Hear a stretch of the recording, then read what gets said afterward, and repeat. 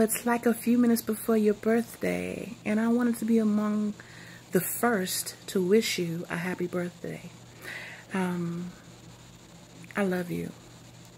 I miss you. And I adore you.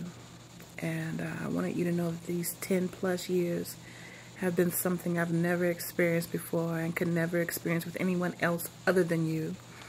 I've gained so much from you. I've learned so much from you. And I hope that you've gained and learned a lot from me. Don't say nothing smart. Watch your mouth.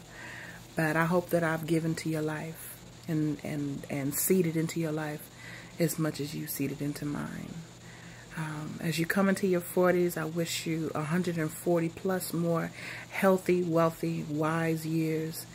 I don't know what you're doing for your birthday, but I hope that you're safe, dangerously safe, because I know you're going to do something a little bit wild, but dangerously safe. And just know that I truly, truly miss you, and I truly, truly love you.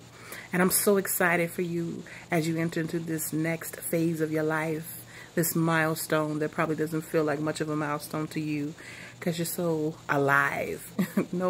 I don't know anyone in my life who goes after life the way you do.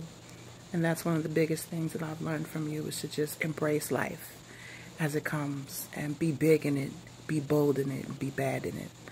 And you are all of those things.